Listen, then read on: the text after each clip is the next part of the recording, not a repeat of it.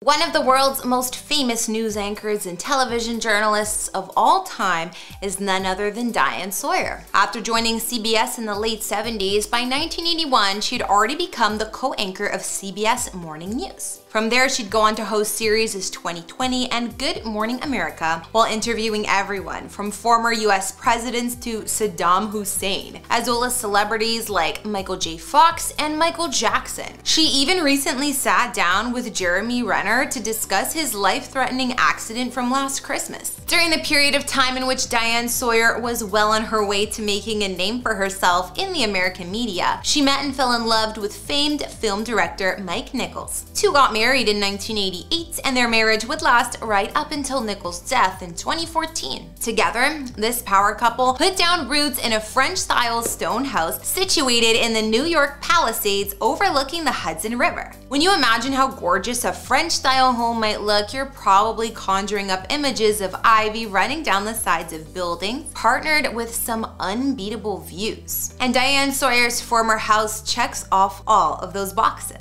Of course, the best part is that in order to see this place, you don't actually have to travel all the way to France. Instead, you can just drive about 25 minutes outside of Manhattan to find yourself standing in front of Diane's cottage, originally constructed back in 1925. This 2,708 square foot property that was recently valued at $4.6 million has been built directly into the cliffs of the Palisades and looks out across the Hudson River. This must have provided Diane with some of the most serene views of all time. Even better, as pristine as those sightlines are, the inside of this place isn't too shabby either. Brick is the builder's material of choice, while wide plank pine lines the floors, with hand-hewn beams up top that provide the interiors of this home with a lot of rustic charm. All in all, the property boasts 3 beds, 3.5 baths, as well as living spaces like a formal dining room with a picture-perfect table and a brass chandelier, as well as a series of French doors leading out to the terrace.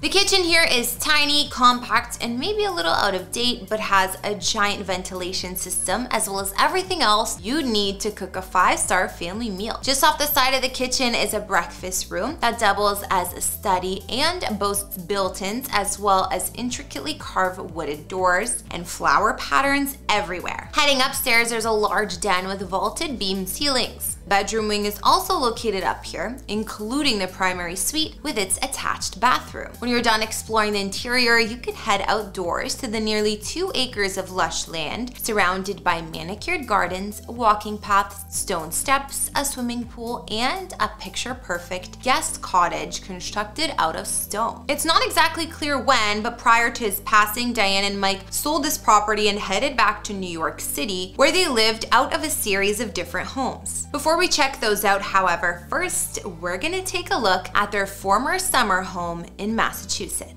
Another home of Diane Sawyer's is a piece of property located in Tisbury, Massachusetts, on the island of what's widely known as Martha's Vineyard. The common belief is that Diane purchased this property from novelist Leslie Glass, who is reported to have only paid around $500,000 for this home back in 1989. Diane and Mike bought the home together in 1995 for much more than that, $5.3 million to be exact. For all that cash, they secured themselves a home originally built in 1950, along with the rights to all 17.5 acres of land that surrounds it. Outside of those details, there's not much else known about this vacay spot. Although, I will tell you this, if you ever plan on picking yourself up a home in the area, prepare to be living out of a box and paying through the nose for it. 3 years ago, the home right next door to Diane's property sold for $915,000. Doesn't sound too bad for a piece of property in Martha's Vineyard, right? Well, that's because you don't know how small it is. At only 704 square feet with just 2 bedrooms and 1 bathroom, I'm pretty sure that Diane's next door neighbors get jealous every time they look out their windows and see her gorgeous estate just sitting there. It's probably even more frustrating when it's left empty,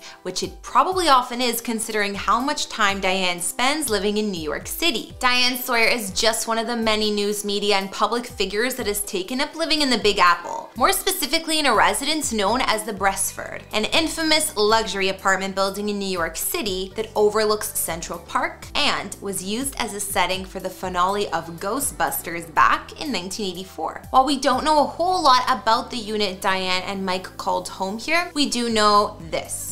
In the 90s, these two were at war with their co-op board, which rejected a $7.5 million offer on their part to buy what was formerly the penthouse of fashion designer Calvin Klein. According to reports, the deal was personally struck between Diane, Mike, and Calvin on what was a 4,500 square foot apartment with 11-foot high ceilings, 2 fireplaces, floor-to-ceiling windows, as well as a greenhouse on the roof and one of the most enviable terraces in the entire city, thanks to an illegally installed hot tub that Klein put in years earlier. Plan was for Diane and Mike to combine that property with the one they already owned inside the Bressford right next door. Problem was, someone else wanted it more and was willing to pay for it. After the deal had already been struck between the celebrities, the buildings board stepped in and informed Diane they had another buyer waiting in the wings. Steve Gottlieb, the owner of TVT Records, who was willing to shell out $1 million more for the penthouse than Diane had offered. Diane and Mike fought back, but it was all for nothing. The board rejected their offer twice, so Diane and her hubby retreated to another one of their homes in New York City, a historic Upper East Side double-wide townhouse. Situated on the exact same block as Madonna's mega mansion, this 40-foot wide townhouse was first built in 1899 and comes complete with its own private garage. There's also a gorgeously landscaped garden located out here with what's referred to in the listing as more than enough space for a soccer match, which is about as rare as it comes in New York City. As for the inside, it boasts 8 bedrooms, 5 fireplaces, including 4 gas and one that exclusively uses wood. There's also a mezzanine balcony accompanied by gorgeous details like an English pine-paneled library that features floor-to-ceiling bookshelves. There's even a massive main bedroom suite situated on the top 3rd floor with all the bells and whistles you'd no doubt expect from a home this size. There's a carpeted floor, sitting area, and a fireplace here. And walking into the nearby ensuite is sort of like stepping onto a cloud, with nearly every single surface decked out in white. Back downstairs on the main floor, you'll find a chef's kitchen that spared no expense when it came to appliances and offers views of the outdoor garden. Speaking of the garden, even the grand living room manages to find a way to optimize its sightlines so that you're always staring out towards the greenery, accompanied by the ambiance of epic 20-foot ceilings. Finishing the place off is a formal dining room that no doubt held a who's who of celebrity guests during the period of time which Diane and Mike lived here. According to reports, however, the couple eventually left the place in 1995, selling this one-of-a-kind property for $1.68 million at the time. Since then, Diane has continued to utilize her original apartment inside of the Bressford as her main location. Alright folks, that'll do it for this latest house tour. Thanks so much for joining us on Diane Sawyer's house tour, and before you head off, consider answering the following question. If you were an institution in your field like Diane Sawyer, would you eventually retire or continue working until you couldn't anymore? Well, it doesn't seem like Diane will be putting down her pencil and notepad anytime soon. But would you have the same level of stamina as she does at 77? Let me know in the comments below. Otherwise, like, subscribe, and turn on your notifications to never miss an episode. My name's Kira the Vampire Slayer. Don't go anywhere quite yet, because coming up, I'm about to take you inside the homes of acting great Helen Mirren. After that, I'll see you all next time. Bye! In these videos, we don't reveal any addresses, and even though I've done a house tour of my own place, please do not show up at any private residences because it's not safe for anyone. An actress? I like to say actress rather than actor. Helen Mirren is one of the entertainment industry's crown jewels. And no, I'm not just saying that because she once won an Oscar for her portrayal of Queen Elizabeth II.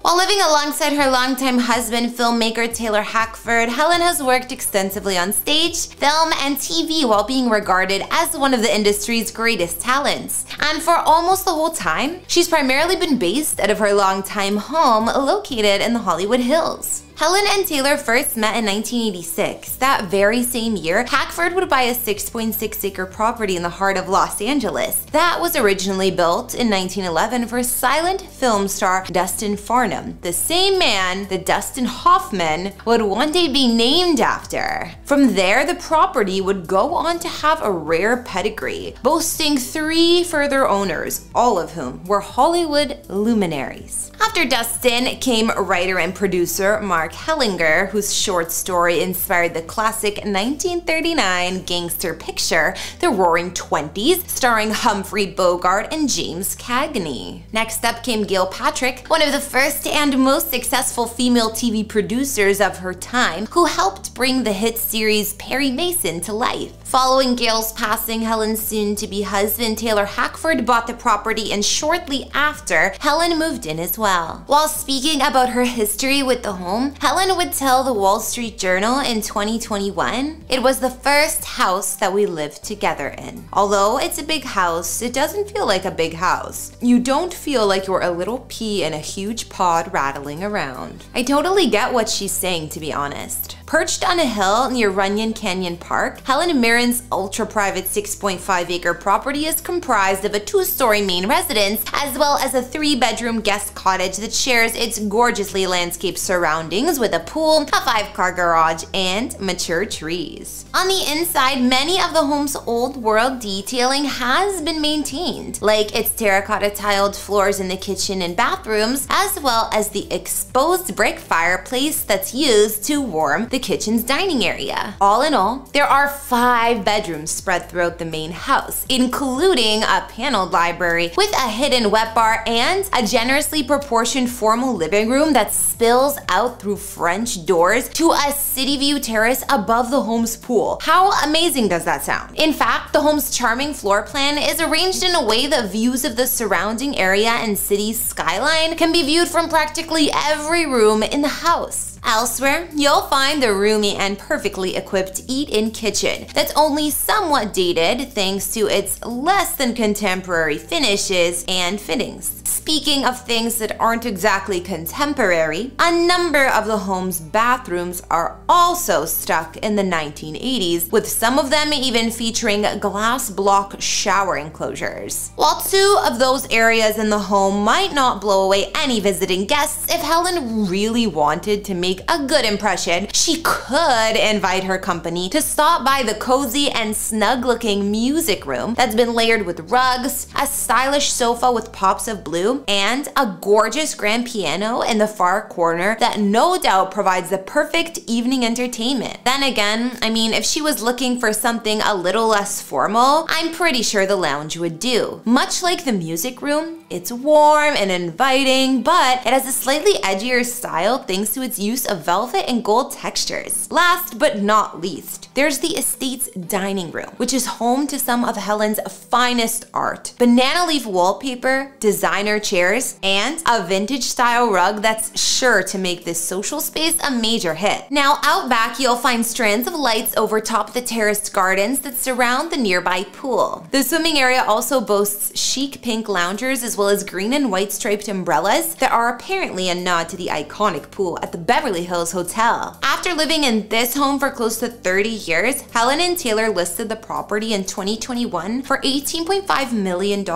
When they didn't immediately find a buyer, they decided to rent it at a whopping rate of $45,000 a month. 2 years later, the couple would relist the home once more, this time for $17 million. It's unclear if they found a buyer quite yet, but regardless, Helen and her hubby have already moved on to one of their other spectacular homes, which is exactly what we're going to do next as well. Over the years of their relationship, Helen and Taylor have bought a number of homes to share, their absolute favorite of which is a Lakeview mountain retreat on the Nevada side of Lake Tahoe. When asked in the past to discuss her favorite place to be outside of a film set, Helen has always been quick to point to this remote location as her home away from home. But she barely got the chance to spend any time there until the pandemic hit at the beginning of this decade. When asked to discuss what it was alike for her and Taylor to shelter in place in Nevada, Helen told The Independent, "It's given me the opportunity to be with my husband in sort of a normal everyday way, which has been fantastic. It is actually the first time in all of our 30 years together that we've sat down at the table each night and had dinner together. Normally, we're getting on planes, going here, there, so it's been fabulous just to be a normal person." As nice as it no doubt must have felt for Helen to be normal for a short period of time, that isn't to say that living life in the wild is always easy. And once she actually had to scare away a bear that was attempting to climb up her back.